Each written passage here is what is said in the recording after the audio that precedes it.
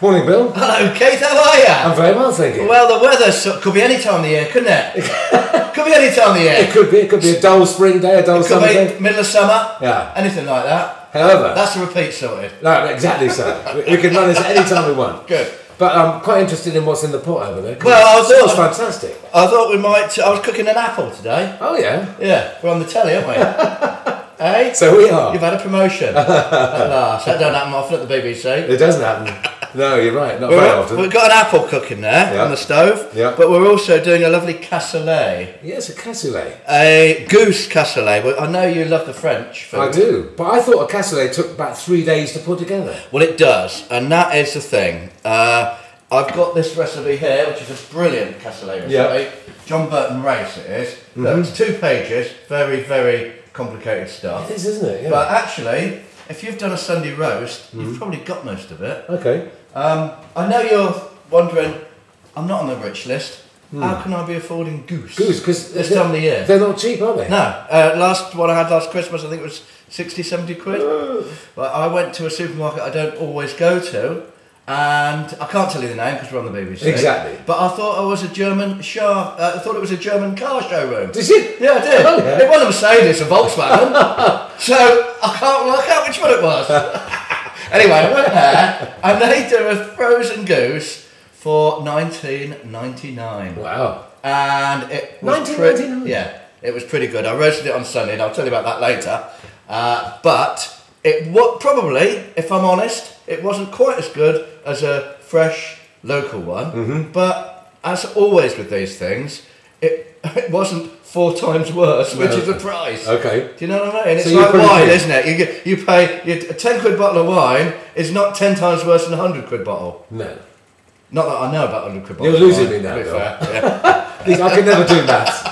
And problems. Anyway, so what I'm saying, it was really good and it was nice, and it means you can have it any time of the year, even if we are possibly coming up to Christmas. We might be, we might not. Anyway, cassoulet. So I started off a little bit earlier because it does take a little bit of time, and I cooked off some onions, and I cooked off a little bit of leek in there, in the goose fat, which is always good for roasting and frying and all that sort of thing. I also put in some of butter beans, which obviously you need beans. So butter beans. Yeah, we drain off that liquid because it's sort of just syrup really, isn't it? You know what I mean? So we get rid of that. We put some of that in. We put in a little bit of bacon, obviously. Okay. Smoked bacon. Smoked streaky bacon. Lovely, yeah. Yep. Nice. Probably put the bacon in earlier if you're really on the ball. Yeah, you know what I mean? Before the beans. But it doesn't matter. I'm not it's only going to be boiled, so that's all right.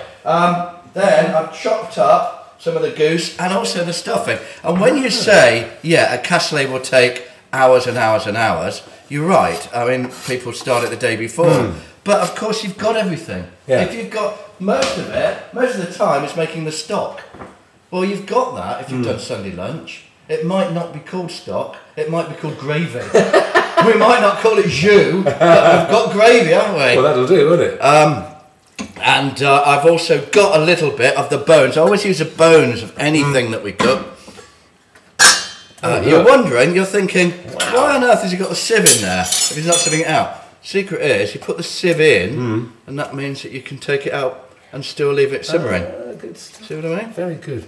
So a little bit of stock in there.